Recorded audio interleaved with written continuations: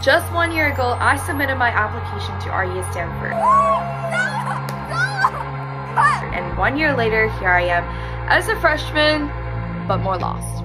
Let me explain. June, graduated high school, best moment of my life. July, traveled around. August, started feeling a little not okay. September, I realized, yeah, really not okay because I didn't know what to do in my life. I generally thought I want to be a lawyer, so I took this law internship and figured that was not the thing for me.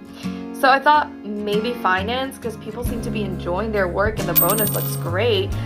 I fell asleep twice in the Morgan Stanley coffee chat. Maybe that's not the thing for me.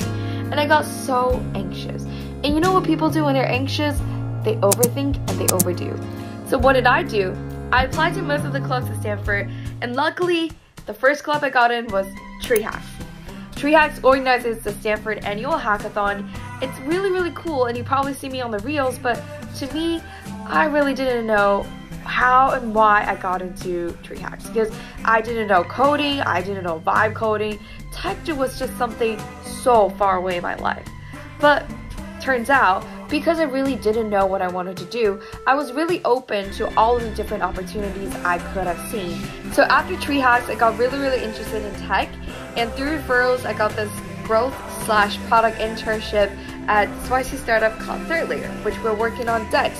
It's a Chrome extension that helps with AI productivity and workflow. We're launching the series video called 101 to TechSpace. Join us on the series and hope to see you in our next video. See you there!